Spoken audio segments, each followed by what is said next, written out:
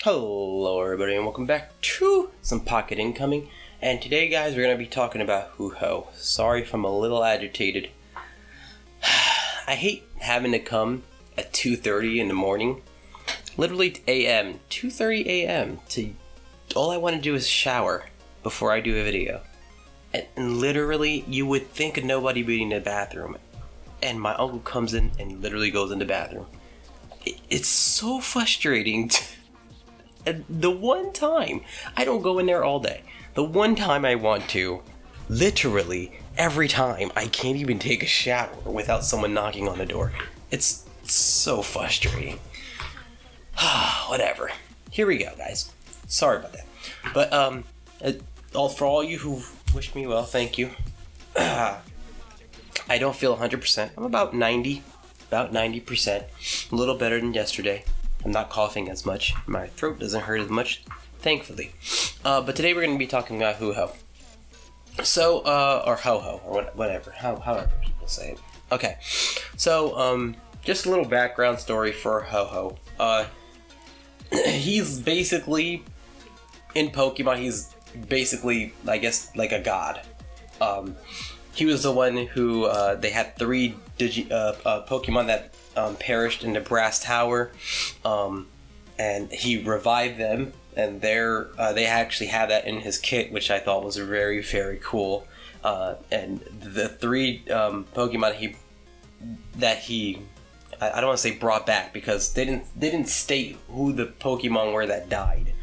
But they are now Entei, Suicune, and Raikou.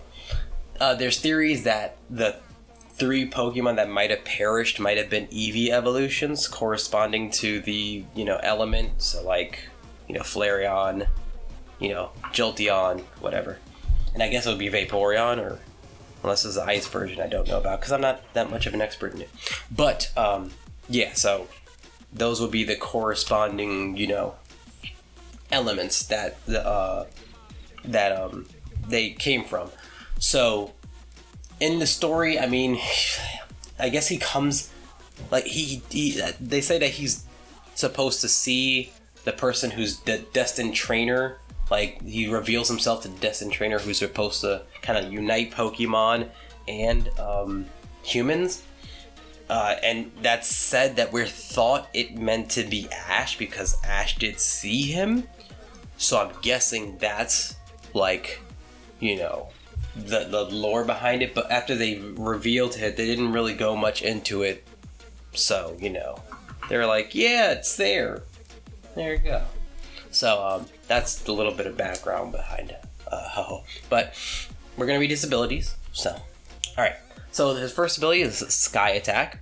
Ho-Oh flies around a single enemy and attacks heavily to deal 100% of physical attack, plus 6,048 physical damage, and inflict a layer of Holy Burn to the target, dealing a true damage of 40% physical attack. Now, he's a physical attacker, which is great. In the beginning when I started this, I had all special attackers, except for Entei. So, like, every single person I had was a physical attacker, and I was like, okay, I have to drop some people because I have way too much special attack. And he was like my first heavy-hitting physical attacker, so it was awesome. But the Holy Burn is great because this game does last longer. So the longer this game lasts, the better the burn damage is. That's with any type of ticking damage or anything that you get. Any type of layering burn is awesome because it'll burn you over time, and 40% of the physical attack is actually great. Of the true physical attack, true damage of physical attack. So the higher he goes, the stronger the burn is. So it's awesome. Sacred Fire is another one. It's a line ability. Ho-Oh gathers flames, waves on his wings to attack the enemy in a column to deal 160% physical attack, plus 6,048 physical damage, increasing 20% physical attack for 2 rounds, and deals 1 stack of Holy Burn for 2 rounds, and deals Holy Fire Enhancement to itself. Holy Fire Enhancement, when enemies with Holy Burn attack itself, damage lowers by 15%, lowers by 20% after Nirvana. I'm not sure what Nirvana is, but I mean, this is a great move. Putting the stack of Holy Burn is always great. I mean, and the Holy Fire Enhancement is really great too. So I usually open the battles with this ability, at least when I do anything that allows me to actually activate my Pokemon's abilities. But that's usually what I do, is I open up with this move. It's great for starting off, and I mean, when you get the Holy Fire Enhancement and also get it to stack with the Holy Burn, it's nice. So. Here's his ultimate. It's called Flying Phoenix. This move is deadly. Ho-Oh flies into the sky, and okay. And on my screen, it looks like that says Scoots with a C, but on my actual phone screen, it looks a lot cleaner. I don't know why it looks horrible on my Okay, and shoots a sunshine-like beam from the mouth to attack all enemies to deal 180% physical attack plus 15,120 physical damage, and inflicts a layer of Holy Burn to all targets. For two rounds, inflicts Holy Bird's Blessing on an allied Pokemon. I had to look at the phone again because I actually can't see the T's thing. Okay, we're just gonna read from the phone. To an allied Pokemon, except itself. An allied Pokemon in the front row will be preferred. When this Pokemon gets knocked out, it will become a Phoenix Egg, which will be broken after being attacked 6 times. If it's not broken, it will revive at the end of the next round. After the rebirth, it recovers 50% HP and 30% Rage. Holy Bird's Blessing can be triggered only once in a battle. Now, this is why when I reviewed Mewtwo, I said that he's a little stronger in Mewtwo than battles. This egg is brutal, and I mean brutal. Hold on, let me just see this real quick. Effect targets that receive the Holy Blessing can retain full HP and all Rage. Wow, that's fucking broken. That is broken. People, I'm sorry, before we get to the actual battle, I forgot to do his passive. I'm actually doing this after the video. I'm stupid. So let's just read his passive so that we can go back to the video. Ho-Oh's passive. After being defeated, it resurrects from Nirvana with 64.8% HP and fully restores its Rage. It adds 1 stack of Holy Burn to all enemy targets for 2 rounds, and also increases the 20% of ultimate damage reduction permanently, and 2 rounds of Sacred Fire Enhancement. Basically for this is crazy good.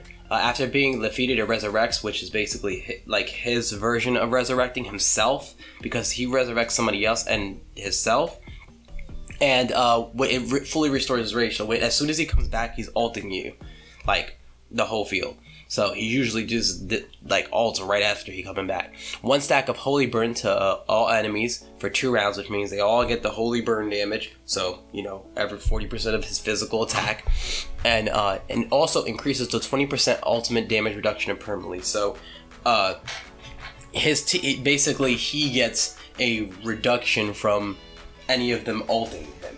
So he takes less damage from everyone's ult, which is, awesome. Back to the video. Jesus Christ, I almost forgot. Holy. Okay, we're gonna, I forgot to show you Mewtwo's abilities, but I figured I didn't have to show you it because I figured everyone's seen it by then, but I apologize. But we'll do 1 battle just so I could show you. Oh, I got first place now. I was being stupid because I wasn't leveling the right way, and then when I figured out to level the right way, I took first place. That's pretty much it. I was just being stupid. Stupid face. So, yeah. What was I gonna say? I guess, yeah, I forgot. Okay, but this is brutal because... I'm gonna... Hold on. I'm gonna make it slower and everything because I don't want it to skip everything. There is a don't, okay, there, and then that, okay. So, yeah, this is why I think he's better in terms of, I'll do 2x.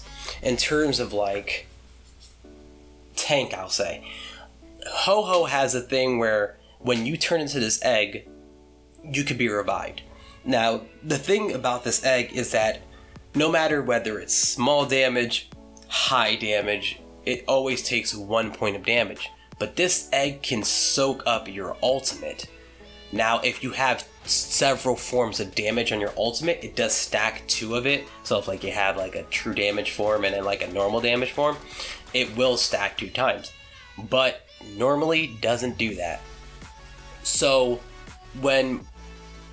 usually when going like against people, that egg soaks up so much damage that it's basically like, it just basically destroys you. Like this egg, basically, if you hit hard and you hit like several people in a row, like let's say your whole front line, this egg will take up all of your damage and basically waste your ultimate. So there's a lot of rounds where it just wastes your ultimate because you basically just hit this egg and it soaked up everything, which is why it's brutal. Now, in a one-on-one battle, Mewtwo probably has it. The shield, I mean, he doesn't do enough damage to beat him on one-on-one because his ultimate usually hits everybody, and you know, it's not enough damage for a single like burst type person.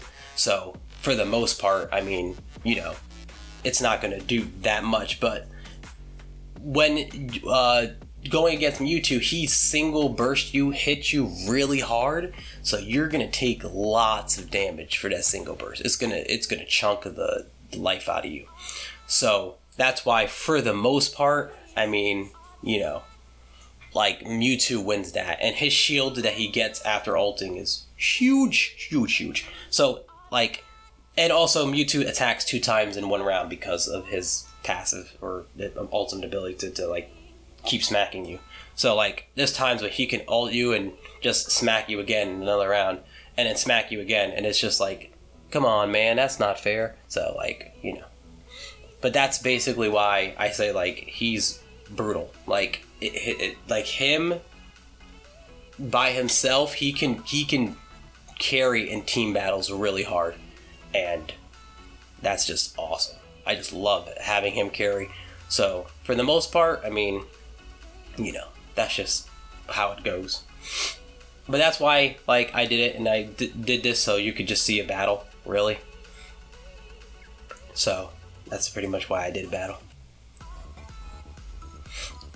But pretty much, I mean, yeah, that's why I like I said, between them two, like I don't know, he's really strong, and his ability to bring people back is just the greatest thing ever. So. But that's why I was able to come back to, in the thing, because I know some people were probably wondering. I was just leveling wrong, to be honest. But yeah, that's pretty much that.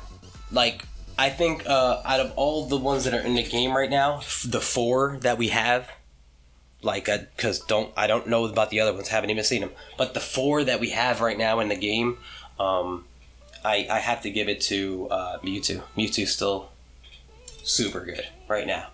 As of right now, from what I've seen in most of the battles, Mewtwo does a lot.